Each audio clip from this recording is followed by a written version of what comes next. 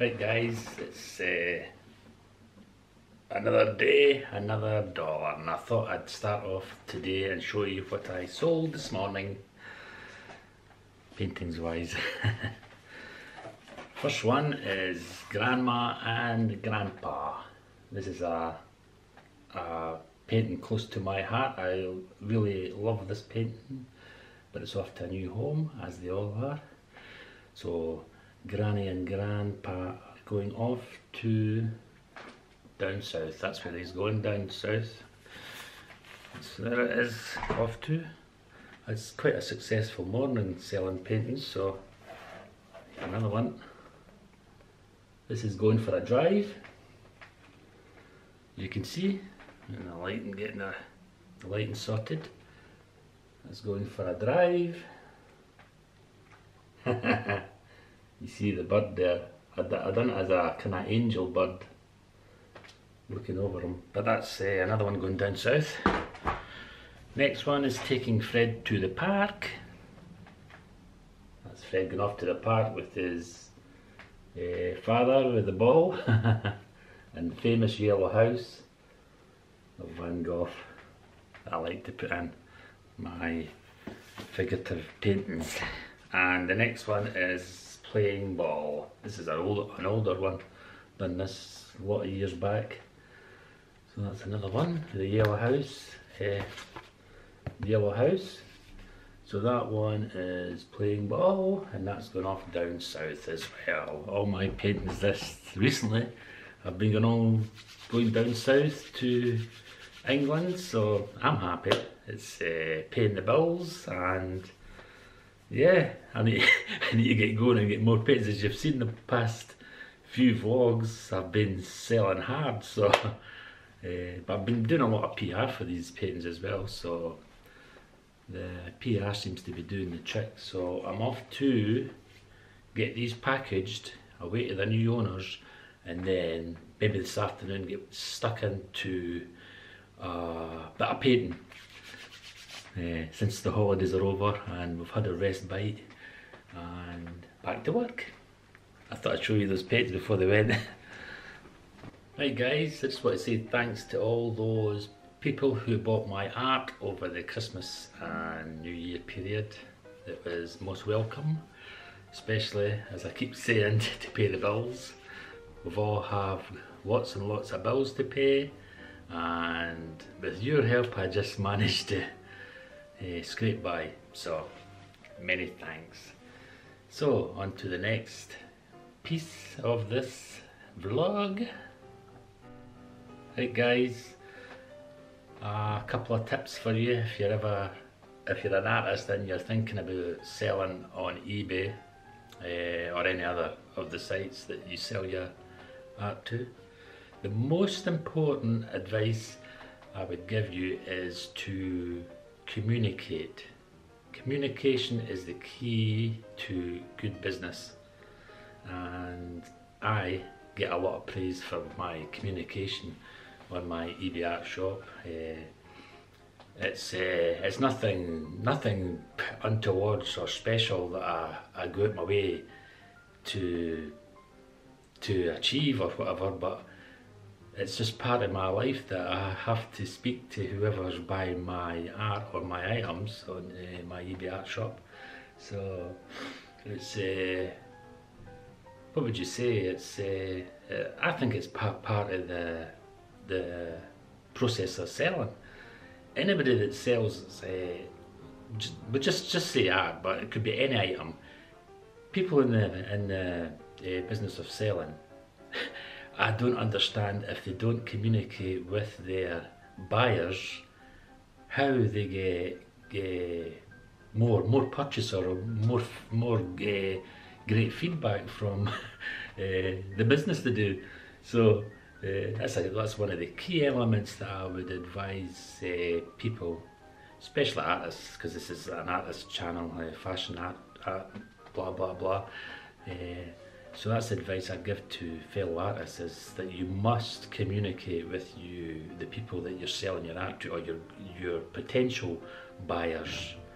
So that's a piece of art that not a piece of advice that that's the number one advice I would give to anybody that's selling art on eBay.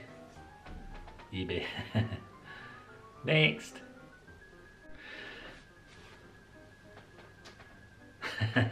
Kickaboo. Another good piece of advice is always use your own ideas and never ever copy a fellow artist on the site you're using, eBay or any site. Never ever copy another artist's work or similar to his work. You must make up your own subjects and your own ideas, your own style of art, etc, etc. And I mean, if you start copying other people, or if you see a piece of art that's selling on eBay and you say, I'm going to do that, I'm going to copy something similar because he's getting great sales, so let's try and do the same subject and the same thing. That's a no-no. That is not going to go down very, very well with the artist involved, or it's also seen by other artists, and it's a no-no in the art world. Never ever try and jump in the bandwagon of some other artist who's doing quite well. Like myself, I'm doing quite well, so I take homage into anybody that's trying to replicate or copy my art or my style. It's common sense, really. It's just like any other business. If you were to steal a business idea from another company, well, they're going to go all out to make your life hell, you know what I mean? So it's not any different from artists. So that's my second bit of advice, is never ever copy another artist's work or even similar to his work. You have, if you are a genuine artist, then you are going to develop your own style and your own subjects. And if you cannot sell, and that's it, do not steal someone else's ideas. That's a great bit of advice from me, because I've seen it quite often on eBay. That I mean, when I look through, when I'm listing my stuff, and I see, I can tell straight away that someone is trying to copy another artist's work, or my own, which has happened. But I can see straight away. You go on eBay and you'll see it. You'll see it straight away. You'll see similar artwork to other artists' work, and it does not work. Chances are they won't sell them, because buyers, if they're wise, they'll see that somebody's trying to copy somebody else's work, and they'll stay well clear of it, because that means that artist cannot develop his own ideas or her ideas. So that's another bit of advice from me. Next. Right guys, third most important thing that you should be doing when you're selling art on any art site, but my art site is eBay, so I'm going to, if you hear me saying eBay, that's because that's the main one I deal with, so it's the only one I deal with. So the next item is packaging. Guys, when you're packaging your art, whether it's paper or whatever, but especially if it is made of paper, watercolor paper, you must reinforce that package with stiff card, really stiff card, or a board of some kind, just so that it doesn't get folded or warped. I've had many, when I first started off on eBay, I was getting a few complaints of my customers coming back and saying, "So sorry, but the art that you sent me has been folded over by the postman and put through the letterbox." And that happened quite regular.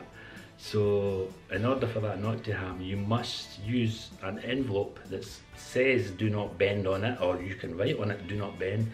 And in case someone just ignores that and they try to bend it, you must put a stiff card inside. And when that person or the postman feels the stiff card in it, the chances are they'll not bend it. You know what I mean? So very rarely will they do that. Very rarely, can't get my words out.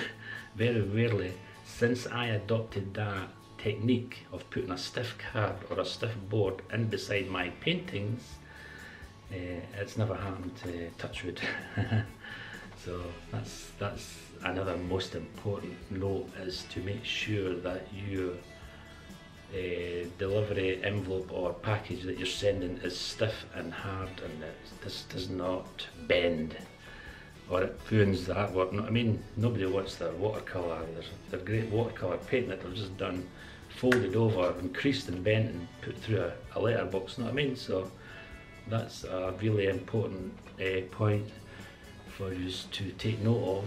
And I can guarantee there's a lot of artists out there that sell stuff on eBay or Etsy or whatever, and they ain't doing that, and chances are their artwork will be received either twisted or bent or creased or whatever. So make sure you have a stiff piece of card in beside your painting. Of course, it doesn't matter if you've got a canvas board. If it's a canvas board that you're sending that painting in, it just needs a nice packaging, you know what I mean? You could put that in an envelope or a nice box or whatever, and there's no chance on earth that that'll get bent. But it's mainly for the paper and the canvases. You know how there's a lot of artists that will get a piece of canvas and they'll just paint on it instead of putting a canvas frame on it, you know what I mean? So that's the same with that. A nice stiff card should do the trick, where if you're just sending oil paint on just a sheet of canvas. So anyway, I hope that is a wee bit informative information for you. So I was doing nothing this afternoon, so I thought what better than to come and give you a little couple of tips. Well, some of the more important tips that I go by for selling my art on eBay. So anyway, I hope that was a bit of information for you. I'll do a lot more tips for you, but you need to subscribe so you don't miss them, you know what I mean? So hit the subscribe button and give this a like if you like the tips, and then I'll know to do more. But in future vlogs I'll probably give you a lot more tips and whatever, in the way that I work and the way that I think is the best ideas to start selling your paintings on eBay. So anyway, that's 2 or 3 tips I've gave you for today. So let's go on with the next piece of the vlog. I think I'm going to have to go up to town. I've got a couple of things to do. So anyway, let's go. You see I shaved?